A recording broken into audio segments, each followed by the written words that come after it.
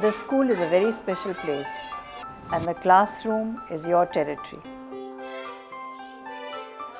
Education for all children is a given. You have to educate all children, whatever their strengths, whatever their weaknesses.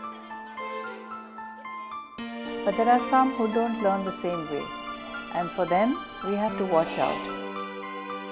A lot of times, because the teacher doesn't know that these are the signs and symptoms, then the child keeps progressing from one class to the other class, but is actually not able to read and write at all. He can learn, but if the teacher teaches with a difference. It's the teacher's attitude towards them and towards their need is very important. What makes a classroom is not the four walls, it's not the blackboard, but it's the teacher.